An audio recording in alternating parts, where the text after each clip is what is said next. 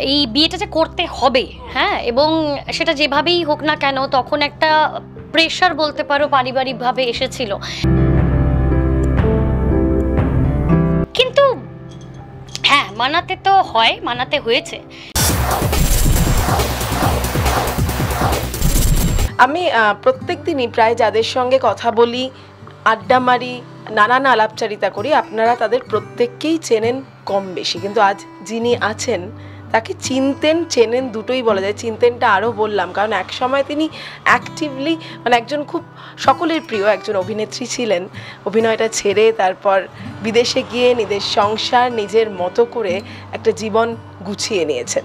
আজ তিনি এখানে এসেছেন মাত্র কয়েকদিনের জন্য, তার মাঝেই আমি একটু পাকড়াও করে নিয়েছি, আসতেই হবে। এবং তিনি হচ্ছেন জয়মালা দি। কত সিরিয়ালের নাম বলবো, প্রচুর কাজ এক সময়, তবে চিনতে অসুবিধা একেবারেই হবে না কারণ তখন যেমনটা ছিলেন ঠিক এখন তেমনটাই আছেন এতগুলো বছর পর। জয়মালা দি, ওয়েলকাম ব্যাক। কলকাতাতেও এবং এই যে লাইট ক্যামেরা এইটাতেও, কিন্তু তুমি সবসময় যেটা বলছিলাম যে এই তোমার জায়গাটা অভিনয়টা ছেড়ে গেছো ঠিকই, অভিনয়টা না থাকলেও গান, এই শিল্প চর্চাটা আমি দেখেছি তুমি ওখানে করে গেছো, ওটা রেখেছো, এটা বোধহয় খুব ভেবে কনসিয়াসলি। প্রথমত Arpita, thank you so much আমাকে এইভাবে পাকড়াও করার জন্যে, অ্যান্ড থ্যাংক ইউ। তো হ্যাঁ মানে অভিনয়টা যে ছেড়ে গেছি মনে করো, কিন্তু কি হয় না, একটা কথা আছে আমাদের অভিনয় জগতে যে once a artist always an artist, so ওইটা তোমাকে ছাড়ে না। তো অভিনয় করার আগেও কোনোদিন জানতে পারিনি যে আমার মধ্যে অভিনয় ক্ষমতা আছে বা আমি কোনোদিন অভিনয় জগতে আসবো, কেন কি আমার বাড়ির থেকে তো কেউ অভিনয় জগতের সাথে তখন লিঙ্কড ছিলেন না।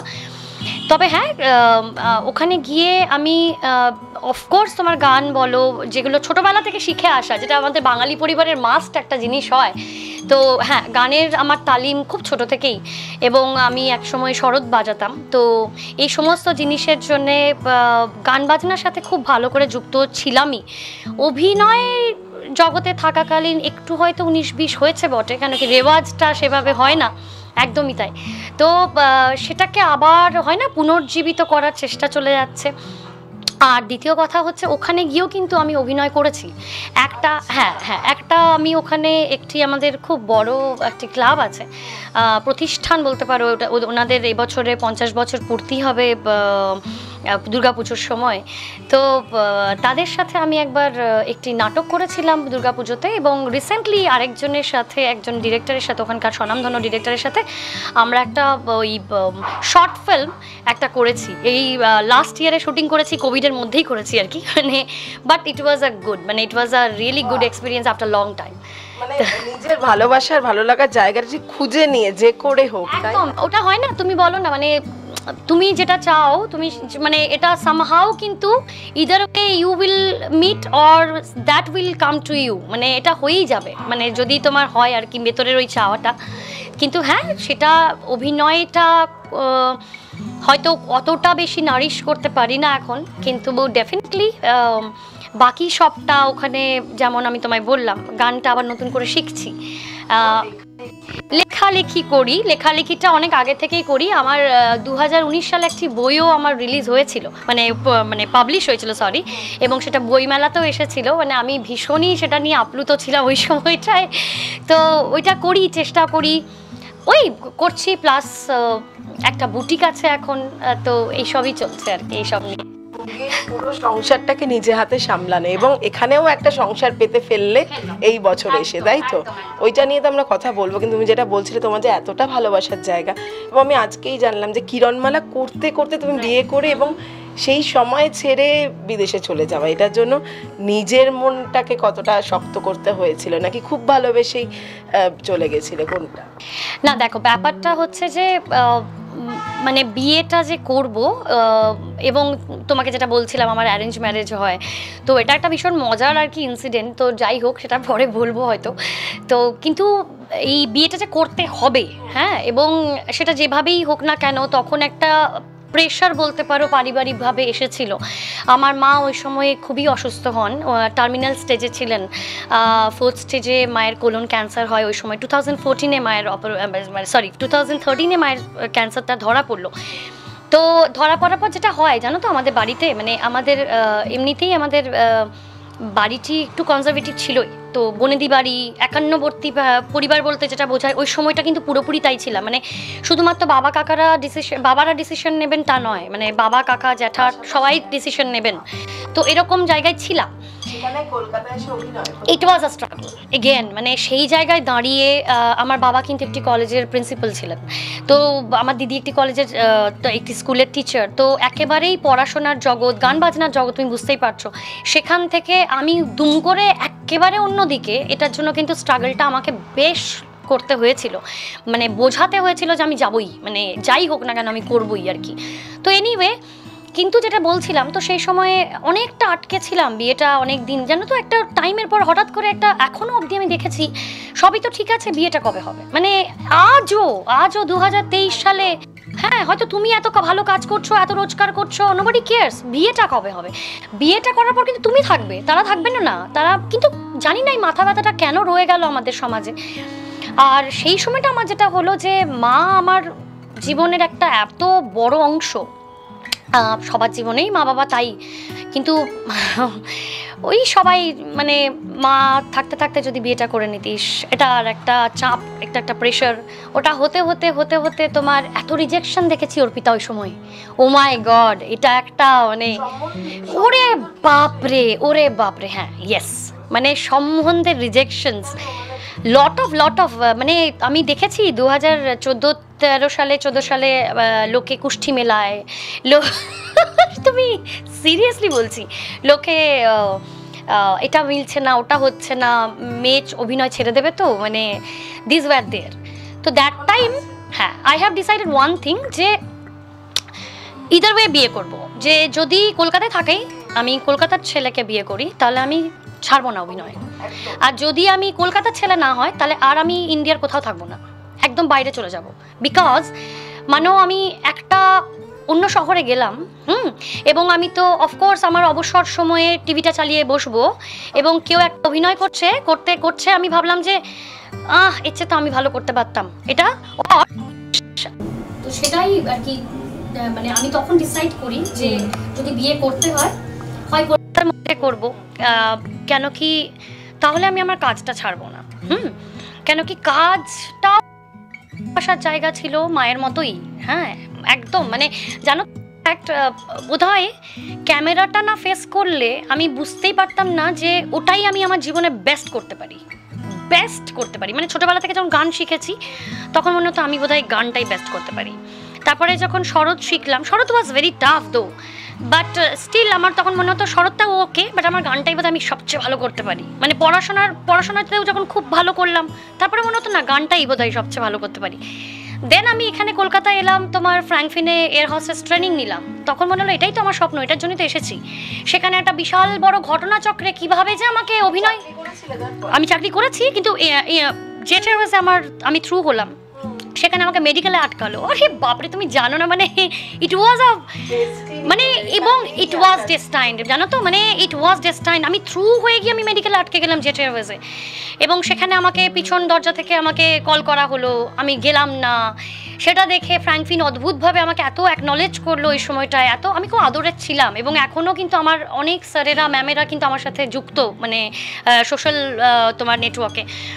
তো তারপরে কি হলো, আমি একটা চাকরি করতে ঢুকলাম, ভাগ্যিস করতে ঢুকেছিলাম, বিশ্বাস করো, চাকরিটা করতে গিয়ে না আমি শিওর হয়ে গেলাম যে this is not my cup of টি, অসম্ভব, মানে আমাকে একটা জায়গায় বসিয়ে ল্যাপটপ বা কম্পিউটারের সামনে আমাকে বেশিক্ষণ বসিয়ে রাখা যাবে না, আমার কিছু নতুনত্ব লাগবে জীবনে, কাজের ক্ষেত্রে, মানে তারপরে হঠাৎ অদ্ভুতভাবে তার আগে একটা আমি ট্যালেন্ট হান্ট শো করেছিলাম, সেখান থেকে আমার অরুণিমাদির সাথে, মানে অরুণিমা ঘোষ, উনি তোমার হ্যাঁ কাস্টিং তখন দেখতেন, তো এখন তো এক্সিকিউটিভ ডিরেক্টরও বটে নিশ্চয়ই, তো সুদীপাদি এবং সুদীপাদি বুঝতেই পারছো তুমি, হ্যাঁ তো সুদীপাদি আর অরুণিমাদির সাথে আমার আলাপ, অরুণিমাদি আমাকে বললো যে একটা অডিশন আছে হয়তো, তো তারপরে ওই তোমাকে যেটা বলছিলাম টি সরকারে ওখানে গিয়ে তোমার ওদের সাথে ফার্স্ট আমার কাজ শুরু হলো হিরো 2009-এ।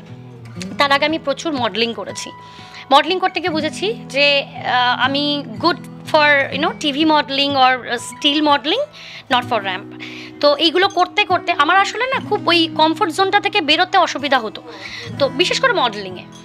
তারপরে ওই তোমার করতে করতে করতে করতে তো অভিনয় জগতে আসা, and then finally I have realise যে দিস ইজ ইট, মানে এটাই এটাই আমি পারি, ভালো পারি। এবং জানো এরকম হয়েছে এক একটা সময় অর্পিতা যে স্ক্রিপ্টে মনে করো আজকে যে ডায়লগটা বলেছি, কালকে আবার যদি দেখেছি আমি যে এরকমই একটা কোনো সেম টাইপের ডায়লগ, আমি ডিরেক্টর দাদাকে গিয়ে বলেছি আমি কি এটা অন্যভাবে বলতে পারি, মানে আমি এক ডায়লগ বলবো না, মানে কেন বলবো, মানে আমার এরকম হতো। তো এইটা হচ্ছে সমস্যা। তো যাই হোক, তো তারপরে যেটা বলছিলাম, তো তখন আমি ডিসাইড করলাম যে হয় কলকাতায় বিয়ে করব, নয় একেবারে বাইরে চলে যাব। কেন কি কলকাতায় থাকলে আমি কেরিয়ারটা কন্টিনিউ করতে পারবো, আর কলকাতায় যদি না থাকি, ভারতবর্ষের যে কোনো কোণে আমি থাকি, আমি আমার অবসর সময়ে আমি টিভিটা দেখবো আর আমার ওটা মনে হবে যে আমিও তো করতে পারতাম, বা ইস আমি যদি থাকতাম আমি বোধহয় বেটার করতাম, বা ইস আমি যদি এখন করতাম তাহলে আমি কোথায় যেতাম। তো এই আফসোসটা আমি রাখতে চাইনি। তার চেয়ে আমার মনে হয়েছে একদম বাইরে কোনো দেশে যাব যেখানে এগেন আমি কোনো অন্য অপরচুনিটি পাবো টু অ্যাক্সেস মাই কেরিয়ার। এবং আমি সেটা শুরুও করেছিলাম, আমি তোমার নিউ ইয়র্ক ফিল্ম একাডেমিতে আমি থ্রু করেছিলাম ওখানে তোমার ফিল্মের স্টাডির জন্যে। তারপরে আবার এখানে হয় না যে তুমি একরকম ভাবছো আর তোমার জীবনটা হয়তো অন্য বাহিত হবে। I conceived very early and then ঠিক আছে মামান happened and then it's good, it's nice. আমি আবার লড়ছি আবার উঠছি। তো দিস ইজ দ্য থিং। তোমার কাছে নতুন নতুন জিনিসগুলো খুব পর হয়েছে, খুব পর। ইভেন তোমার মামান হওয়ার পরও আমি সেখানে ভাবলাম okay fine let's go for fashion designing also. মানে আমার এটাও ছোটোবেলা থেকেও এটা খুব মানে ইচ্ছে ছিল। এবং আমার এখানে দুই বান্ধবীর সাথেও একটা সময় যখন বিয়ের কোথাও কিচ্ছু নেই, তখন আমরা ভেবেছিলাম এখানে একটা আমরা কফি শপের সাথে, ইনফ্যাক্ট আমি 2 বছর আগে এখানে এসে দেখলাম ও মাই god same কনসেপ্টে things are happening, যে একটা দিকে কফি শপ, একটা দিকে তোমার লোকেরা পিপল আর বাইং থিংস। তো এইটা ভাবো আমরা 3 বান্ধবী একসাথে। তো যাই হোক, তো সেটা থেকে করে আমি ওখানে তোমার একটা ফ্যাশন আমি অ্যাকচুয়ালি ক্যালিফোর্নিয়া থাকি, তো সান ফ্রান্সিসকো আমাদের খুব কাছে। তো সান ফ্রান্সিসকোতে একটি মানে স্বনামধন্য একটি ইউনিভার্সিটিতে সেখানে আমি থ্রু হয়ে আই ওয়াজ ভেরি হ্যাপি যে আমার ক্লাস শুরু হবে, সব হবে। তো সেটাও আবার ঘটনাচক্রে কি হলো, আমার মেয়ে তখন এতটাই ছোট, ও না ঠিক মানে ক্রেশে মানিয়ে নিতে পারলো না। তো I had to quit that because she was the first priority that time. Priority changes, দেন তারপরে তোমার ওটা হতে হতে আমার মনে হলো যে okay fine, if not fashion studies, আমি তো ফ্যাশনের সাথেই থাকতে পারি, তো ফ্যাশন ইন্ডাস্ট্রির সাথেই থাকতে পারি এবং সেটাকে শাড়ির সাথে আমি যুক্ত করতে পারি। এবং ওখানে গিয়ে দেখলাম যে অর্পিতা তুমি অবাক হয়ে যাবে, মানুষের এত প্রেম শাড়ির প্রতি, বোধহয় এখানে এতটা প্রেম নেই। ইদানিং হালে আবার হচ্ছে, সুতির শাড়ি বা যে কোনো শাড়ির ওপরে ইদানিং হালে আবার প্রেমটা বাড়ছে, বাচ্চারাও কি সুন্দর করে পরছে। ওখানে কিন্তু শাড়ির জন্য লোকেরা পাগল, মানে কোভিডের সময় লোকে নিজেদের স্ট্রেস রিলিফ করার জন্য তারা শাড়ি কিনতো। এটা হচ্ছে সেই মানে এরকম ব্যাপার ছিল, মানে কি করব জানি না, কবে পরবো জানি না, কিন্তু শাড়ির একটা হিস্ট্রি, মানে ওই শাড়িটা নিয়েই আর কি। তো সেইটা আমাকে খুব এনকারেজ করে আজ থেকে 4 বছর আগে, এবং ছোট্ট করে তখন আমি আমার দেশ এক্সক্লুসিভ শুরু করি। অ্যান্ড বাই গড গ্রেস, বিশ্বাস করো, মানে মানুষ আমাকে এত ভালোবাসে এবং বিভিন্ন প্রদেশের শাড়ি, আমার বিশেষ করে আমার ওয়েস্ট বেঙ্গলের তাঁত, ধনেখালি, যেগুলো হারিয়ে গেছে না, সেগুলোকে আমি চেষ্টা করি আবার প্রমোট করতে ওখানে। তো পিপল আর লাভিং দ্যাট। মানে আমি যেটা শুনলাম, একটা জিনিস শুরু করছো থামছে, কিন্তু তুমি থামোনি। অর্পিতা জানো তো, এইটা একটা জিনিস, মানে দেয়ার was so many reason to stop, বিশ্বাস করো এই 8 বছরে সো মেনি টাইমস। কিন্তু আমার মনে হয় কি, আমি থেমে গেল রাইট। মানে কি জানো তো, ছোট থেকে একটা খিদে ছিল আমার মধ্যে, এরকম যে ওই হয় না, বলে লোকেরা যে অমুকের মেয়ে যাচ্ছে, তমুকের স্ত্রী যাচ্ছে, বা তমুকের মা যাচ্ছে, আমি না তমুকের মা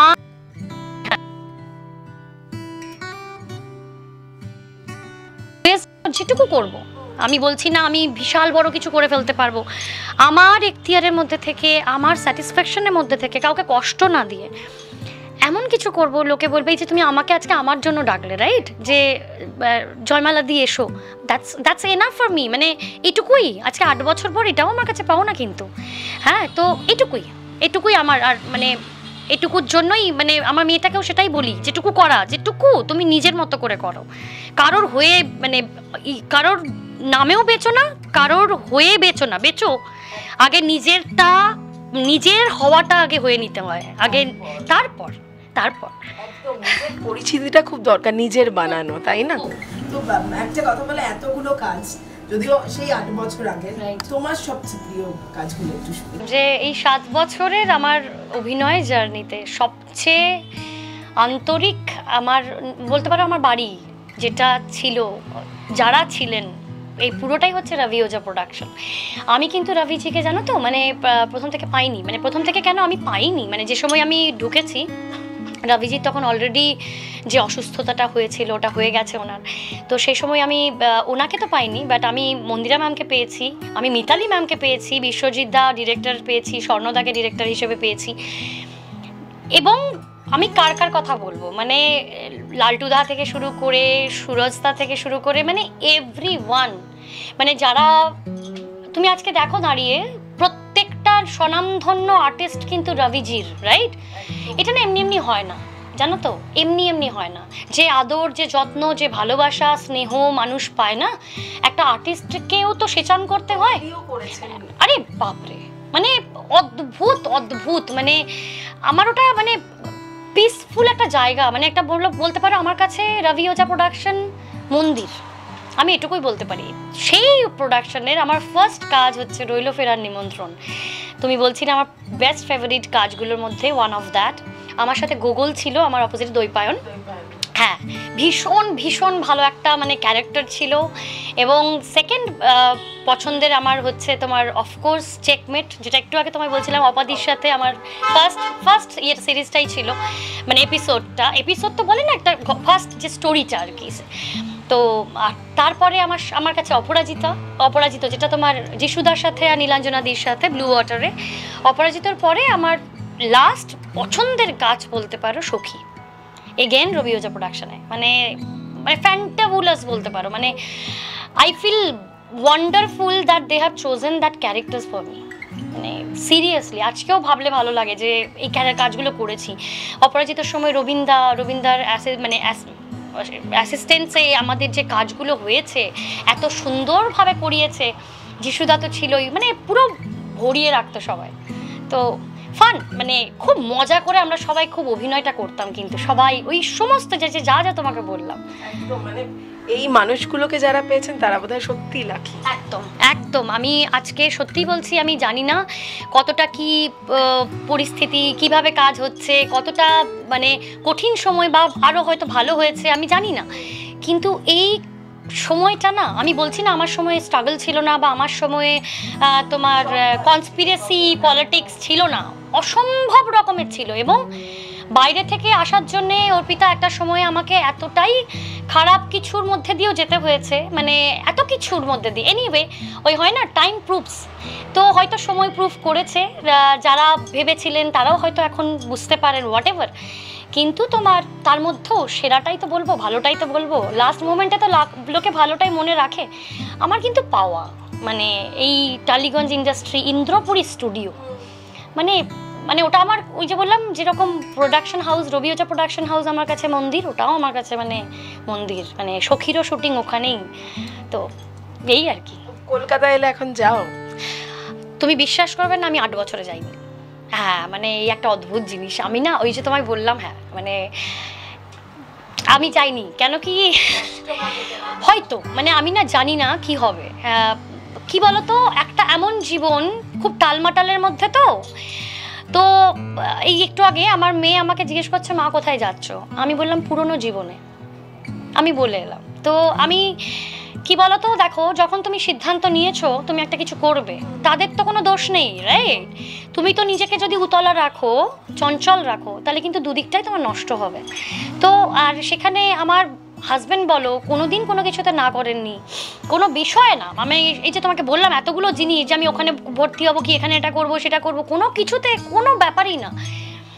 তো সেই জায়গায় দাঁড়িয়ে নিজেকে যদি চঞ্চল করে ফেলি না, তাহলে ঘেটে যাবে সব কিছু, ঝড় এসে যাবে। হ্যাঁ, তা বলে এটা বলছি না মনে করো যে কোনোদিন কোনো সুযোগ এলে আমি ভাববো না বা করবো না, নিশ্চয়ই নিশ্চয়ই। এখন তো তোমাকে বললামও যে আমার এখানে একটা নিজস্ব স্থায়ী জায়গা হলো, তো সেটা তো আছেই, কিন্তু নিজেকে ঘাঁটতে চাই না। আর ওটার জন্যই হয়তো জানো তো স্টুডিও পাড়ায় আমার পা ঘামবে, জানো তো, মানে আমার খুব ওটা মনে হবে ইস, ওই যে আবার ইস, I don't want that is in my life. তো ওটাই। নিজেকে কতটা বোঝাতে হয়েছে এই তোমার এই স্টেটটায় আসার জন্য, আমি খুব অবাক হচ্ছি জয়মালা দি। হ্যাঁ, এটা তো খুবই, মানে জানো তো আসলে একটা সময় অবধি আমি আমার কাছে প্রচুর আমার কি বলে সিরিজগুলো আছে, আমি দেখতাম না, একদমই দেখতাম না, রেখে দিতাম এরকম করে। আমি নিয়ে গেছি আমার সাথে। এই রিসেন্ট আমার একটা বড় অপারেশন হয়েছে, ঠিক আছে, একটা বেশ বড় সার্জারি হয়েছে আমার। তো ওটার পরে একটা টাইম পেয়েছি বেশ, যে ডাক্তার বলেছে ভাই 3 মাস তোমাকে বেড রেস্টেই থাকতে হবে, এরকম একটা ব্যাপার। তো তখন আমি যে বার করলাম তাদেরকে ঝোলা থেকে, দেখি তো সেই মানুষটা কোথায়। তো এটা একটা অদ্ভুত, সেই মানুষটা কোথায়, সেই মানুষটা কোথায় দেখি তো। মানে আমার কিন্তু মনে হয় জানো তো যে এগুলো বোধহয় ক্যারেক্টার প্লে করছি, মানে হয় না যে একটা ক্যারেক্টার প্লে করছি। এখন তো বিয়ে একদম, মানে এবং এটা খুব ভালো করে বুঝতে পারি।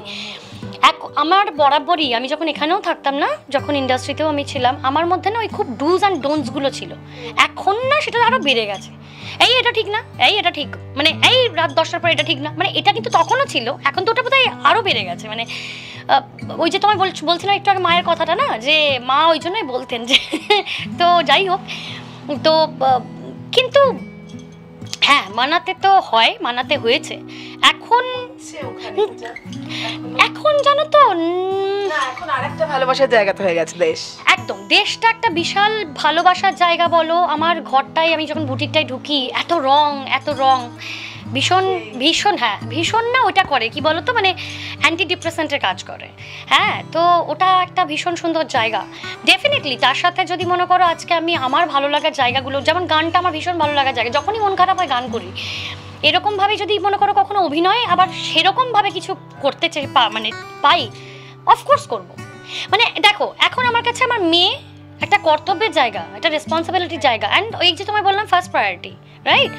তো ওকে যখন দেখবো যে না, now she can handle herself for a time being, একদম, যাতে করে আমার ওটা না হয় ইস মেয়েটাকে রেখে এলাম, ইস ওটা করে এলাম, ইস এটা ঠিক হলো না। মানে আমার এই যে বললাম না তোমার, ঠিক হলো না ঠিক হলো, এই ব্যাপারটা এত ভেতরে চলতে থাকে, ওটা আমি চাই না। তো তাই জন্য সব যেন স্টেপ বাই স্টেপ ঠিক হোক, ঠিক করে হোক। আর মানে এত রেসপন্সিবিলিটি আমি বলছি, এবং সেই দায়িত্বগুলো তুমি হাসি মুখে নিচ্ছ, কখনো ক্লান্ত হও জয়মালা? ওরে বাপরে, এটা যে তুমি কি জিজ্ঞাসা করলে, মানে ভীষণ রকম হই এবং অদ্ভুতভাবে, মানে মা চলে যাওয়ার সময় থেকে অনেক ডিসিশন নিজেকে নিতে হয়েছে। বাবা আছে, বাবা ছিল, কিন্তু তা সত্ত্বেও নিজেকেই, এবং আমার দিদিও আছে তোমায় বললাম, কিন্তু তা সত্ত্বেও আমাকেই বড় বাচ্চাটার রোলটা প্লে করতে হয়েছে অনেক জায়গায়। অনেক সার্জারিক্যাল সিদ্ধান্তেও মনে করো আমাকে সামনে থাকতে হয়েছে। আমি জানো একটা সময় ছিল অর্পিতা, মা রুবিতে ছিলেন, তো আমি তখন আমার সখী শুটিং চলছে, আমি শুটিং করে রুবিতে থাকতাম মায়ের সাথে। মায়ের কেমো চলছে, মায়ের ইয়ে চলছে, আমার সমস্ত পুরো বাড়িটাই রুবি হয়ে গেছিলো। মানে আজও কিন্তু তুমি এই যে বললে না যে টলিপাড়া দিয়ে যাও কি না, আমার ওখানেও যেরকম পাটা ঘামে, আমি রুবিটা যতবার ক্রস করি আমার সেম ওইভাবেই আমার পাটা ঘামে। মানে বহু মাসের পর মাস ওখানে কেটেছে, মানে ডাইরেক্ট ওটাই বাড়ি, ওখানেই খাবার, মায়ের সাথে খাবার বলা থাকতো, নইলে এইভাবে করেছি। বাট সাপোর্ট ওইখানে অপোজিট ওয়েতে না, মানে মিতালি ম্যাম থেকে শুরু করে, মন্দিরা ম্যাম থেকে শুরু করে, বিশ্বজিৎদা থেকে শুরু করে, এভরিবডি অ্যাওয়্যার যে আমার জীবনে কি চলছে। দেবলীনা দি, মানে ওর নামটা তো না বললেই বোধহয় নয়, মানে সেই সময়ে যেভাবে হাত ধরা, হেল্প করা, আমাকে চ্যান্টিংয়ের মধ্যে ঢোকানো, এভরিথিং। এবং শি ইজ মাই শাকুবুকু প্যারেন্ট, জানো তো, মানে হ্যাঁ, শি ইন্ট্রোডিউসড মি। তো এই ছোট জিনিসগুলো না তো, মানে এখন যত বড় হচ্ছি না, গ্র্যাটিটিউডের জায়গাগুলো, মানে দেখো একা লড়িনি, কিন্তু পিছনে প্রচুর সাপোর্টসগুলো, একদম। তো ক্লান্তিটা না তখন থেকে আসা, তো অর্পিতা ক্লান্তি তখন, তারপরে একা হাতে মনে করো পুরো সাম্রাজ্যটাকে উঠিয়ে দিয়ে চলে গেলাম ও দেশে। কিচ্ছু চিনি না। প্রথমে তো গিয়ে অ্যাকসেন্ট অবধি বুঝতে আমার এত সময় লেগেছিল। আমি এখানে ড্রাইভ করতাম, ওখানে গিয়ে তুমি ইউ ক্যান ড্রাইভ উল্টো দিকে, রাইট? এবং হচ্ছে যে তুমি ইন্ডিয়ান ভারতীয় লাইসেন্সে তুমি ওখানে 6 মাস ড্রাইভ করতে পারবে, যতক্ষণ না তুমি নিজেরটা পাবে। এই সমস্ত রুলসের মধ্যে দিয়ে যাওয়া, যতক্ষণ না আমার নিজের আবার ড্রাইভিং হচ্ছে। এবং সবচেয়ে বড় কথা, ওখানে গিয়ে কী হলো, আমি তো এখানে সেলফ ডিপেন্ডেন্ট ছিলাম, ওখানে গিয়ে হয়ে গেলাম ডিপেন্ডেন্ট। আমি মানে কারোর সাথে কথা বলতে পারছি না, উবার ডাকতে পারছি না, অ্যাকসেন্ট বুঝতে পারছি না, কোন রাস্তা দিয়ে কোথা দিয়ে যেতে হবে পারছি না। ওটা তো বটেই, কিন্তু ওইটাও ফেস, অদ্ভুত সুন্দর ফেস, বিশ্বাস করো। মানে আমার তো মনে হয় মানুষকে প্রত্যেকটা জিনিস না এনজয় করতে হয়। দেখো আজকে দাঁড়িয়ে কিন্তু বলতে পারছি দোজ স্ট্রাগল, একদম those struggle made me what I am today. একদম আজকে আমি গাড়ি চালাচ্ছি, মেয়েকে ছাড়ছি, নিজের কাজ করতে যাচ্ছি, বরকেও নিয়ে আসছি কখনো কখনো, মানে হোয়াট এভার। বন্ধুদের সাথে রাত্রেবেলাতে পার্টি করতে গেলেও আমি গাড়ি চালিয়ে নিয়ে যাচ্ছি। মানে এই মুহূর্তগুলো তোমার কাছে একটা সাহসের মতো, যে সাহস যোগায় এখন। একদম মুহূর্তগুলোর সাথে সাথেও আরো বেশি ব্যাপার হচ্ছে যে নিজেকে চিনতে পারো ঠিক কতটা ক্ষমতা আছে, কতটা তুমি নিয়ে এসেছো, কতটা তুমি দিতে পারো। এটা একটা ভীষণ ইম্পর্টেন্ট জিনিস। হ্যাঁ, ক্লান্তি তো আসবেই, কিন্তু ভালো লাগার বিষয়গুলো দিয়ে ওটাকে সরিয়ে দিতে হয়, তাই না? বলো, এইটাই হচ্ছে ব্যাপার। পজিটিভ মানুষ একজন জয়মালাদি। আমি মানে শুনছিলাম, আমি ফেসবুকে তোমায় ফলো করি, যেটা হয় সোশ্যাল মিডিয়া, কি হ্যাপি মানুষ, কি ভালো সময় কাটাচ্ছে, এটাই তো দেখে মনে হয়। তার ভেতরে যে কি চলে এটা তো সোশ্যাল মিডিয়া, এটা সোশ্যাল একদম। কিন্তু হ্যাঁ, অফকোর্স তোমার সবসময় কি হ্যাপিনেস থাকছে অর্পিতা? আজকের দিনে দাঁড়িয়ে তো মানে আমরা এত স্ট্রেসফুল লাইফ লিড করছি। কোভিডের পর বোধহয় বিশেষ করে লোকের চাকরি নেই, লোকের কাজ নেই, লোকের মারা গেছেন কেউ, হ্যাঁ। তো সেগুলো থেকেও মানে মনে হয় যে তার মধ্যেও মানুষ হাসার চেষ্টা করছে, মানুষ বাঁচার চেষ্টা করছে। এটা বিশাল বড় ব্যাপার। কিন্তু মানে আমি অভিনয় ছেড়ে দিয়েছি বলে বা অভিনয় ছেড়ে আমাকে অন্য জায়গায় যেতে হয়েছে বলে দুঃখ করার মতো বিলাসিতা কি আমার আছে বলো তো আজকের দিনে দাঁড়িয়ে? সেই আমার মনে হয় নেই। মানে এটা বিলাসিতাই হয়ে যাবে। তো এই বরঞ্চ যেটা আছে, যেটা কালকে থাকতে পারে, সেগুলো নিয়ে যদি আমরা ভাবি না, একদম আমরা খুব ভালো থাকবো। খাওয়াটা নিয়ে ভেবে বোধহয় এত সময় নষ্টটা আমরা করে ফেলি, কিন্তু না করাটা উচিত, মানে চেষ্টাটা অন্তত। একদম তাই, মানে করে ফেলি। দেখো সেটাও তো আমাদের মানে একটা তো স্বভাব, মানুষের স্বভাব, এটাকে তো আমরা ডিনাই করতে পারি। কিন্তু যদি একটু একটু করে চেষ্টা করি না, আমার যেটা লিসেন লার্নিং বলতে পারো, প্রসেসিং বলতে পারো, আমি খুব মেডিটেশন করা শুরু করেছি এই ডিসেক্টমিটা হওয়ার পরে। মানে অনেক কিছু লাইফে পরিবর্তন হয়েছে। অনেক মানে ডাক্তার বলেছে এগুলো সারা জীবন তুমি করতে পারবে না, জোরে দৌড়নো, জোরে লাফালাফি। যা দেখলাম ডাক্তার যা যা বললো, তাতে মোদ্দা কথা এটা দাঁড়ালো যে আমি আমার মতো করে বাঁচতে পারবো না। হ্যাঁ, তার ডাক্তারের থেকে শুনে এসে আমি পরের দিনই আমার জানো তো ফার্স্ট এভার ডান্সের রিলটা আমি একদম করে ফেললাম। মানে করতে হবে, নইলে তো তুমি বুঝতে পারছো না যে ডাক্তার ঠিক না তুমি ঠিক। হ্যাঁ, তো ওটা করলাম। তো ওটা করেই দেখলাম বা আমি তো বেশ ভালো আছি। মানে কোনটা বেশি দরকার আমি বলছি না, শরীরটাকে তুমি অ্যাভয়েড করো, বাট মনটা অনেক বেশি দরকার, জানো তো, অনেক বেশি দরকার। আর মনটা কিন্তু তোমার হাতেই আছে, আমাদের হাতেই আছে, জানো তো। এই কালকে কি হবে, এই আমার এটা হলো না, তো আচ্ছা আমি যেটা ছেড়ে চলে এলাম কি হবে? আরে আজকে তো কিছু হয়নি, আর ছেড়ে তো আমি এসেছি, আমাকে তো কেউ বাধ্য করেনি। তো এইগুলো যদি তুমি ডিসাইড করে নিজের মধ্যে এগুলোকে সাজিয়ে নিতে পারো না, কষ্টগুলো কমে যাবে, একদম কষ্ট কমে যাবে। মানে আফসোসের জায়গাটা সরিয়েই রাখতে চায় জয়মালাদি, এবং রাখার চেষ্টা করেন, যেটা বুঝলাম। তবে যেটা বাধার কথা বলছিলেন জয়মালাদি, আজকে প্রমাণ আমি বললাম এটা, কারণ আমাদের ইন্টারভিউটা এর মধ্যেই 4-5 বার কাটতে হয়েছে। এই দিকে বুম নিয়ে গেলেই সাউন্ড আসছে না। কালকেও ইন্টারভিউ নিয়েছি, বুম ঠিক, মানে অদ্ভুত হয়। কিন্তু তারপর আমি জানি কাজটা হবে, কারণ জয়মালাদির যে ভাবনাটা আছে সেই জন্য ইন্টারভিউটা খুব ভালো। হ্যাঁ, এবং অর্পিতাকে আমি সেটাই বলছিলাম যে তারপরেও এই জন্যই হবে, এবং এটা এই জন্যই হচ্ছে যে আমি এটা মোটেই বলবো না যে দেখছো তো আমার সাথে কত বাধা হয়, আমার সাথে এরম হয় না। আমি উল্টোটাই বললাম অর্পিতাকে যে তুমি সারা জীবন মনে রাখবে যে জয়মালাদির সাথে ইন্টারভিউটা করতে গিয়ে এটা হয়েছিল। তারপরে হাসতে হাসতে ঠিক হয়ে যাবে, এটা বলা যায়। একদম সব কিছু ঠিকই, এন্ড যখন হয় না তখন সব ঠিকই হয়ে যায়, সব ঠিক হয়ে যায়। মানে এইটা লাইফের ফিলোসফি। আমি ভীষণ ফিলোসফিক্যাল একটা মানুষ, বিশ্বাস করো, খুব ইমোশনাল একটা মানুষ একদম। তো মানে এন্ড অফ দ্য টাইম না, মানে সবটা ঠিক হয়ে যায়, সবটা ঠিক হয়ে যায়। আচ্ছা, টলিউডে কারোর সঙ্গে যোগাযোগ আছে? অনেকের সাথে আছে, প্রচুর লোকের সাথে আছে। মানে তার আগে ফার্স্টেই একটা নাম তো করতেই হয়, মানে ফার্স্ট নামটাই দেখো মাথায় আসে, ময়নাদি।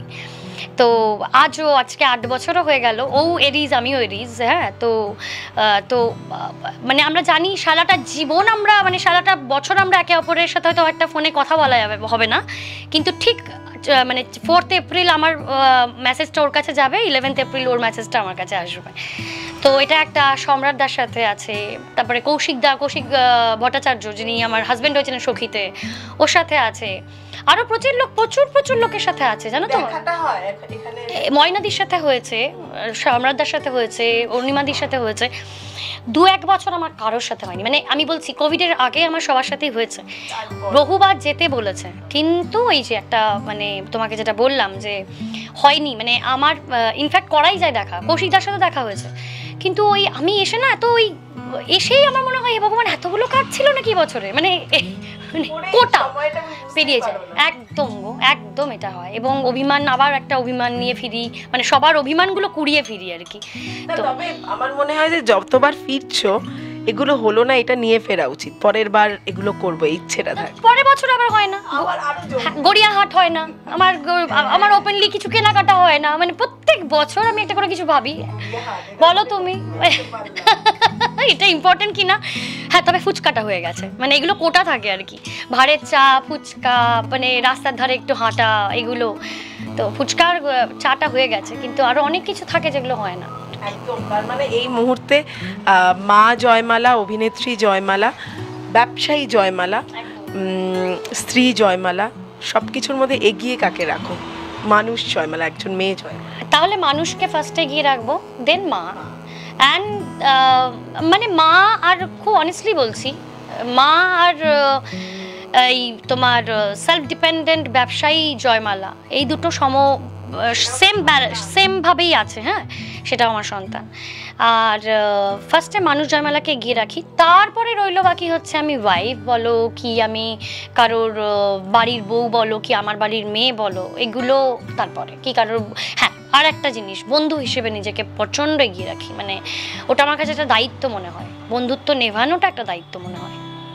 সময় এই কথাটা সত্যি রেয়ার, বন্ধুত্ব একটা দায়িত্ব, বন্ধুত্ব সম্পর্কের মতো দায়িত্ব কিন্তু। হ্যাঁ, মানে এই আমি তোর বন্ধু, মানে কি বন্ধু, কিরকম বন্ধু, হয়তো সে মানেটাও জানে না, কিন্তু আসলে এই সমস্ত জিনিসগুলো দিয়ে গেছি বলেই কথাটা খুব জোর গলায় বলতে পারি, বন্ধুত্ব সম্পর্কের মতো একটা দায়িত্ব, সেটাকে না খুব নারিশ করতে হয়। একদম, মানে শেখাতে শেখাতে তোমার জীবনের প্রত্যেকটা ধাপ এই আজকে এই জয়মালাদি করে তুলেছে, এর জন্য এই চওড়া হাসিটা রয়েছে। কিন্তু আজকে বেশিক্ষণ আর টানবো না বিষয়টাকে, কারণ টানবো না তার প্রথমত কারণ আমাদের বুমে প্রচণ্ড প্রবলেম হচ্ছে, আর জয়মালাদিও অনেকটা গুছিয়ে নতুন সংসার, যাই হোক সেটা বলে। একদমই গোছাতেই এসছি, জাস্ট 8টা বছর পর আবার একটা নিজস্ব পাখি বাসা বাঁধলো। হ্যাঁ, তো একদম সেই বাসাটা রইলো, মানে খুব আন্তরিকভাবেই রইলো, মানে এতগুলো বছরের প্রথম ছাদ।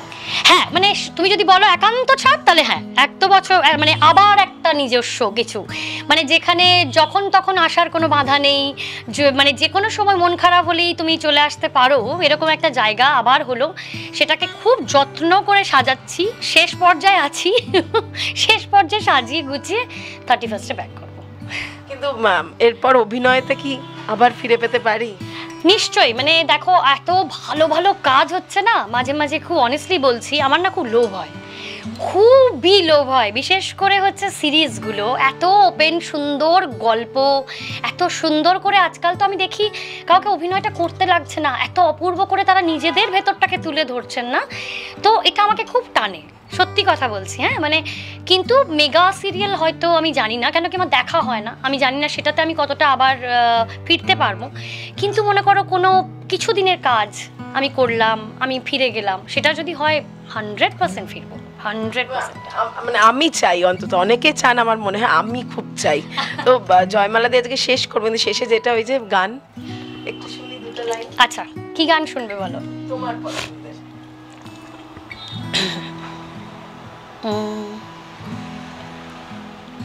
লালন ফকির শোনাচ্ছি। খাঁচারারা পোলো ধসে পাখি আর দাঁড়াবে কিসে, খাঁচারারা পোলো ধসে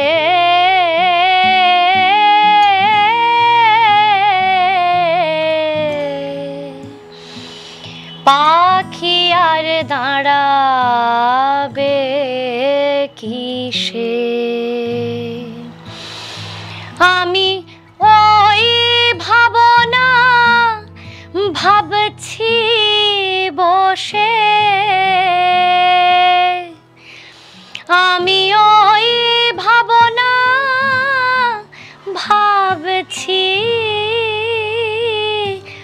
বসে, চমক জড়া বইছে গায় রে, চমক জড়া বইছে গায়ে, একটা বদ হাওয়া লেগে খাঁচায়, একটা বদ হাওয়া লেগে খাঁচায়, পাখি কখন জানি উড়ে যায়। সবাইকে একটাই কথা বলবো যে জীবনের সবচেয়ে বড় সত্যি হচ্ছে মৃত্যু, আর এটা যে কোনো সময় আমাদের জীবনে চলে আসতে পারে। তাই এটা আসার আগে প্রতিটা মুহূর্ত বেছে নেওয়া দরকার, খুব নিজের মতো করে, নিজের নিজের জীবনটাকে নিজের মতো করে আনন্দ করে বেছে নেওয়া দরকার। মানে সবটা উজাড় করে গাইলে প্রথমত, মানে আমি কি বলবো আর। কিন্তু আজকে ইন্টারভিউটার পর আমি তোমাদের বেশ কিছুটা জিনিস নিয়ে নিলাম, যে সত্যি অনেক কিছু নিয়ে কিন্তু আমি বেরোচ্ছি জয়মালাদি। সেটার জন্য থ্যাংক ইউ। যে আমার মনে হয় যারা দেখবেন তারাও, যে লাস্ট যে কথাটা বিশেষ করে তুমি বল, একদম একদম মানে ওটাই সত্যি, ওটাই সত্যি। আর ওটা সত্যি বলেই জানো তো, যতবার যদি সকাল থেকে উঠে ওটা ভাবি না, মুহূর্তগুলোকে কিন্তু আমরা কাউন্ট করতে শুরু করে দেবো। একদমই, এটা একটা কি সুন্দর মুহূর্ত তৈরি হলো, সারাটা জীবন মনে থাকবে Arpita. Thank you so very much, thank you. খুব ভালো থেকো, আর খুব তাড়াতাড়ি আবার কলকাতায় ফেরো, আর একটা নতুন চরিত্রের জন্য ইন্টারভিউ করে এটা হোক হোক হোক, একদম হোক। Thank you so very much, ভালো থেকো। থ্যাংক ইউ, নমস্কার। টলিউড ফোকাস কলকাতা চ্যানেলটি আপনাদের ভালো লাগলে লাইক করুন, সাবস্ক্রাইব করুন এবং আপনাদের প্রিয় ভিডিওটি অবশ্যই শেয়ার করুন। Tollywood focus Kolkata.